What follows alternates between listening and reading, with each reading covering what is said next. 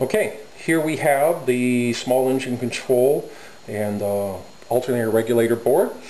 We can see the main board here, the remote here connected by a Cat5.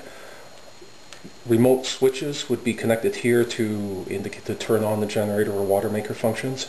This particular device is used to download firmware into the controller board. It's a USB to serial converter. It would plug into this service port here. We have the FET drivers and for the alternator and for fuel pumps and throttle control. Switching regulator, Amtel CPU that is loaded with the Arduino programming environment. Along here we connect temperature probes. I've attached two of them, one to monitor the engine temperature, if you will, getting a little bit of heat from my laptop, as well as another one here to report what the battery temperature is.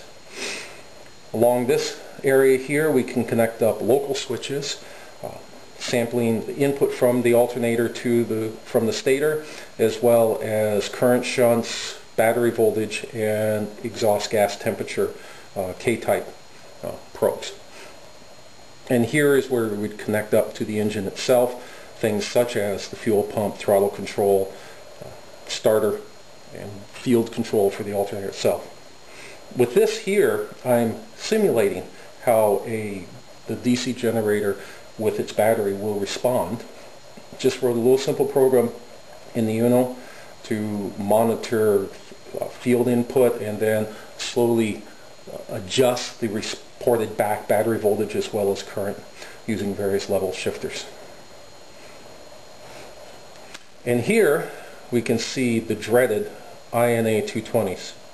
This is a fairly small screwdriver, as you can see by my hand, but even so, the INAs are really very tiny parts. Soldering turned out okay, but I sure do wish they had been available in a larger package.